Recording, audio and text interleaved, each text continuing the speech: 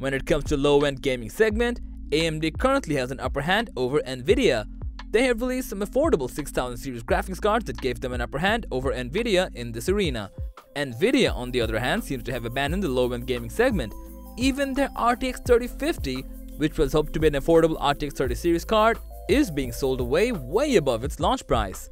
Thankfully, it looks like Nvidia will make a move to address this issue, as they could soon launch a GTX 1630 to counter the entry-level GPU offerings from AMD. In this video, we're going to talk about the upcoming GTX 1630 GPU from Nvidia to see how capable it might turn out to be. With that being said, let's dive in.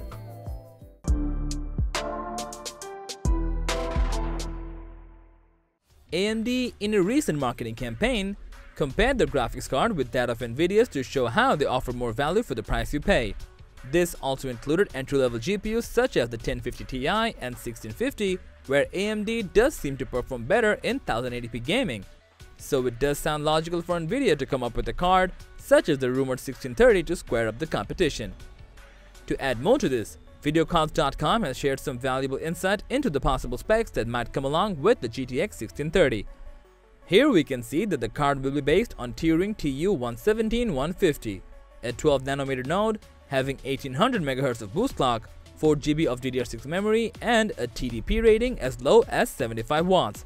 Judging by the specs, it seems like a cut-down version of the GTX 1650, which places it somewhere between the GTX 950 and 660 Ti, according to Tech PowerUp's performance estimation.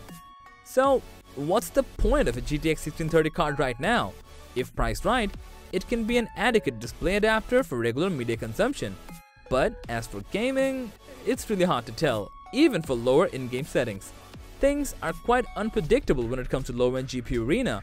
We all are familiar with how AMD messed up with the RX 6400 and 6500 XT with full-length PCIe and horrible performance on the PCIe 3.0 interface.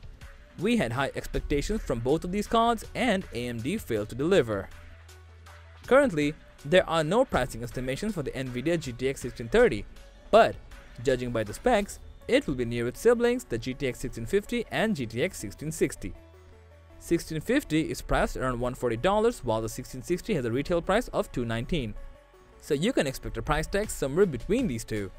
As for the release date, Nvidia has scheduled to launch the GTX 1630 on the upcoming 31st May.